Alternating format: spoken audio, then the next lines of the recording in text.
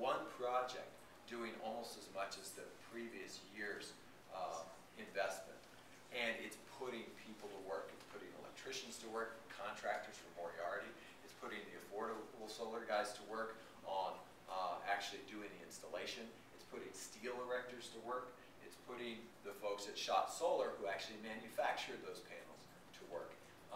If you've heard some of the news about Schott, one of the problems we have is transmission in this country, and we need to get work through some of that. One of the reasons Schott has pulled back a little bit on their concentrated solar PV is because it takes so long to get through that's utility scale, and it tends to spike and ebb based on individual applications here in California, southern Arizona, Nevada, hopefully New Mexico.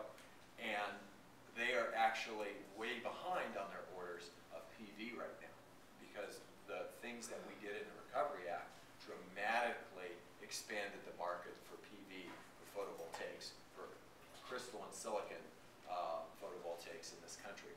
Sumco is a manufacturer here in town who used to just make silicon for Intel. They made wafers, and they sold them to Intel. Well, because of the Recovery Act, they have been able to add a whole new manufacturing line that is now taking the same silicon that they manufacture in Arizona, bringing it over here, and in addition to making wafers for the computer industry, they're now also making monocrystalline panels or cells for solar panels, and they're adding jobs within that sector. The single most important policy that needs to happen before the end of this Congress to make that continue, and we're probably not going to see the kind of comprehensive bill that I fought so hard for in the House of Representatives, but a national renewable portfolio standard is absolutely critical. New Mexico did one early, and it helped us create jobs here before the rest of the country. We actually got ahead of the curve. We had a competitive advantage because we created our renewable portfolio standard before other states did it.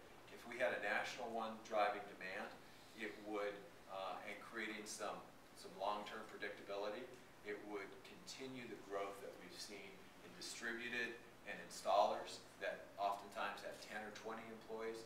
It'll continue the growth that we've seen at manufacturers like Sumco and Schott, and continue to ramp up this entire industry. That has to get through the Senate before the end of the year.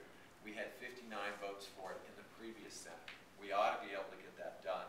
A lot of us have spent a lot of capital saying to the folks on the Senate side, and it's not like our senators are the ones holding it up. They need to bring it for a floor vote, because we believe that we can get the votes, the 60 votes, if they put it on the floor to get it done. And it have a huge impact on wind too. I mean, if we can get some decent transmission that doesn't, between central New Mexico and Arizona, California, there are a number of agreements now in place, leases, just looking for the day when we get transmission here, then being able to develop more wind farms in central New Mexico, in Torrance County, and places like Encino. If you've seen that big wind farm over there in southeastern Torrance County, the High Lonesome Mesa project, it's completely maxed out. In fact, they've dialed back the turbines a little bit because they're dealing with the line that P&M put in there for them, that P&M invested on, but it's not enough to grow that. You could have 10, 20, 50 times as much wind generation in that area if the generation,